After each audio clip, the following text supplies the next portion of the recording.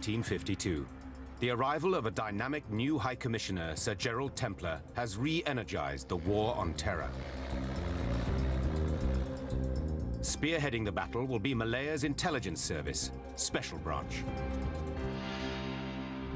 General Templar had a background in intelligence, and he knew that in a counterinsurgency campaign, you needed good intelligence to ensure that the police and the military were able to eliminate the real bad hats amongst the wider population of innocents. Intelligence was very critical. Special Branch is tasked with collecting intelligence. Without good intelligence, you will never be able to look for the enemy and plan and defeat the enemy. Templar orders Special Branch to target the communist leadership. They must decapitate the insurgent forces. The sources of information would be, of course, agents and informers, which a Special Branch would use, and also the analysis of captured communist documents. And slowly from that sort of information, they would build up the hierarchical structure of the Communist Party from the very beginning, one by one. For Special Branch, nothing is off limits. You knew absolutely everything about the person, what his habits were, did he smoke, what his sex life was like, who his girlfriends were, everything we could possibly think of. In this intelligence war, the perilous task of gathering information will fall to Asian officers. They must be the eyes and ears of Special Branch. White Europeans will be the backroom boys. It was not possible for them to go down on the ground. They would stick out like a sore thumb. So the brunt of collecting intelligence and working on the ground rested with the Chinese officers. As the saying goes, you need a thief to catch a thief. Special Branch launched their campaign by striking Chin Peng's all-important communications network.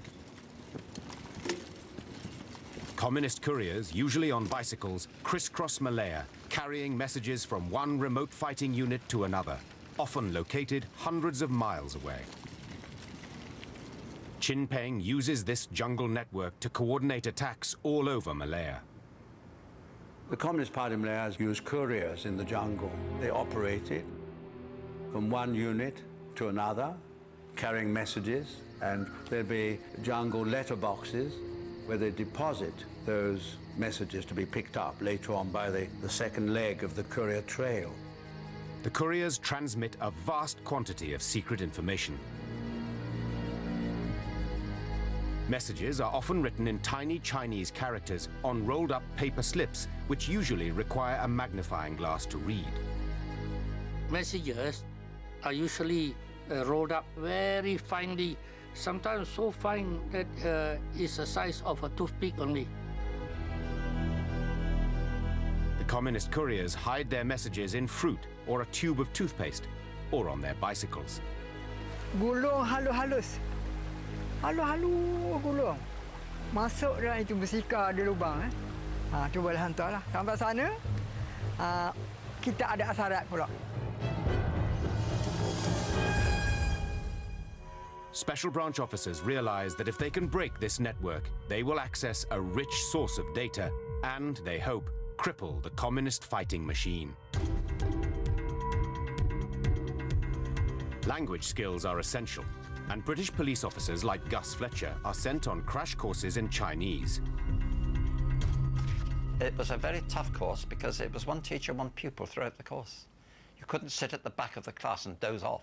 A Confucian monk taught us. He couldn't speak a word of English. Lovely old man. Lei Yinghong, who wore a gown and hands in his sleeves and little cloth shoes and little cloth skirt and a Confucian beard down to here. Lovely. To tap into the courier system, Special Branch officers must turn the couriers. In other words, persuade them to come over to the government side, along with their precious messages. Our penetration of the courier system was very good. And once the couriers have been turned, Special Branch agents can use them to track down the communist hideouts. When the courier surrendered, it was a good thing. He would take it to the camp and then you could attack it.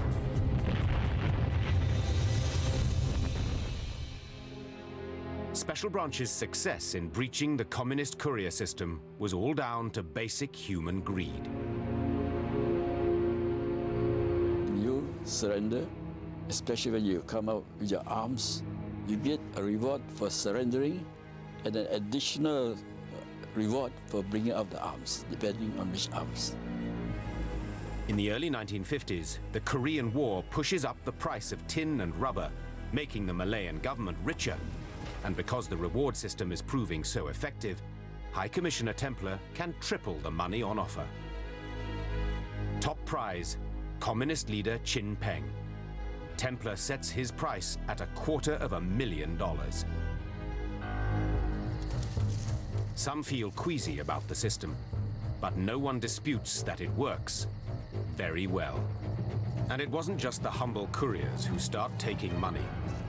Many communist fighters, exhausted by years of hardship, begin to sell out their comrades. 政府每时每刻都做这一套的，叫你出来，我给你大屋，给你汽车，但是也会有个别软脚啊，他们不能争取这个就他机会啊。 Those communists who couldn't resist such enticements would then be pumped for information by special branch interrogators like Leon Comber. I often used to listen or take part in interrogation of those people. And once they'd settled down and they'd had coffee and they saw that they weren't going to be beaten up, they were quite happy to reveal tremendous amount of information about their comrades and what they'd been doing and about the location of communist camps and the location of courier routes through the jungle.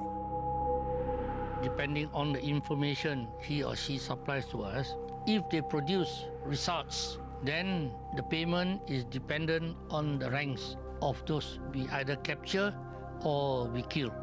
Now, captures normally the reward is double than that of a kill because a live body is more important to us than a dead body. Rewards are not the only weapon in the British arsenal.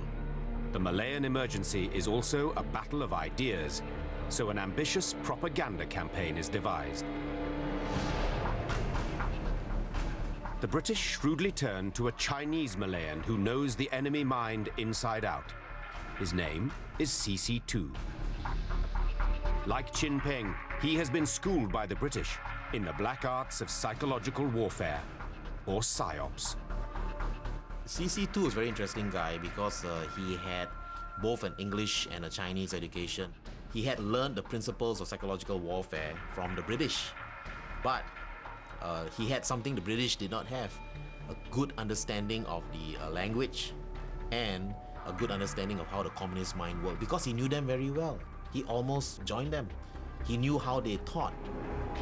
By now, the Royal Air Force is playing a crucial role in Britain's war on terror. So propaganda mastermind CC2 prints millions of propaganda leaflets and launches an aerial paper barrage deep inside Chin Peng's jungle strongholds.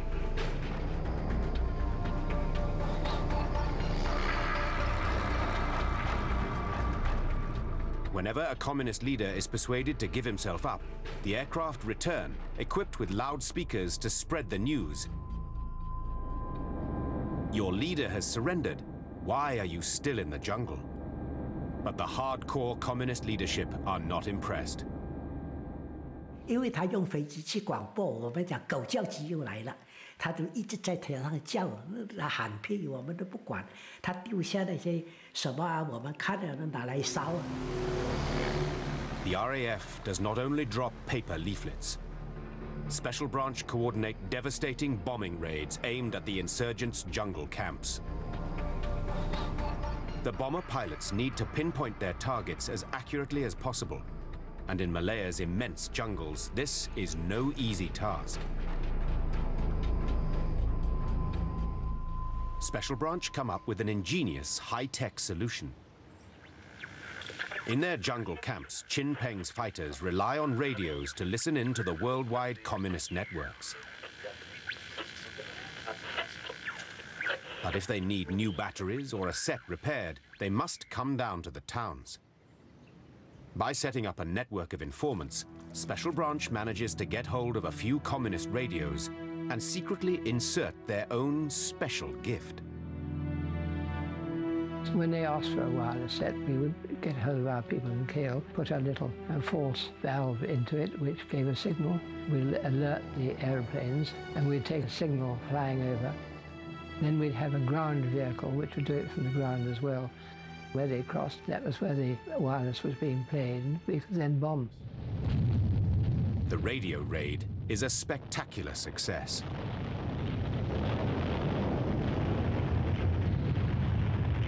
When I went in afterwards, and one man escaped, I found him sitting by the river, completely demoralized, and always bombs, bombs, noise, and he had a terrible time. As Special Branch steadily builds up its intelligence networks, their operations begin to chip away at the communist leadership, sometimes with macabre results. On one memorable occasion, 3 communists flag down a train and demand to be taken to the nearest police station. Tim Hatton is alerted and rushes to meet the party. He is in for a nasty surprise. And so we drove out to a little shed I knew in the middle of nowhere, which I used as a sort of safe house. Then the leader of the party produced his pack, a big green pack, dumped it on the table, and I said, "What's that?" He said, "It's a captain." I said, "It's a captain?" And I looked more closely at it, and I could see black strings of hair coming round all over it, and bits of blood on the side. And I said, "It's a human head." The bodyguard to the captain lifted up by its hair, and there was our cook, Central Committee member of the Communist Party, grinning at me. His eyes were open. Looking straight at him is a prize catch. Our cook was one of the communists' top 5. His bodyguards had spotted a leaflet offering a massive reward for their boss, dead or alive. It was a temptation impossible to resist. Our cook's betrayers deliver another prize, a document setting out Chin Peng's 5-year plan. It tells a dramatic story, proving that Templars' efforts are beginning to pay off. Harassed by RAF bombers, army assault, and undermined by a succession of betrayals, Chin Peng has made a decision to flee. The architect of the insurgency is on the run. But he has not given up. He plans to set up a new base in southern Thailand from where he will direct the campaign. And deep inside the Malayan jungles, the communists have set up new attack units recruited from indigenous tribal people. They must be Templars' next target.